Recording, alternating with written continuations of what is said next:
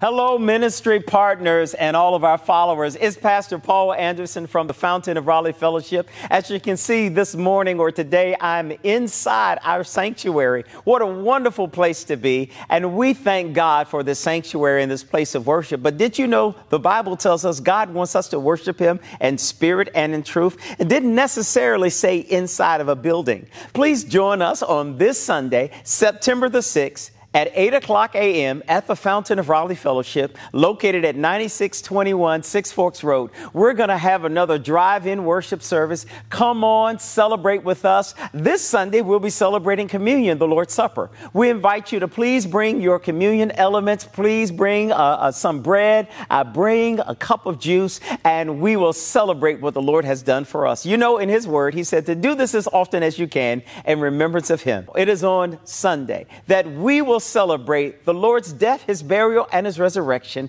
and give him thanks, glory, and honor and praise for what he did for us at Calvary's cross. And because he lives, you and I can live. So come on and join us at the Fountain of Raleigh Fellowship, where God's blessings never stop flowing. We'll see you Sunday morning at 8 a.m.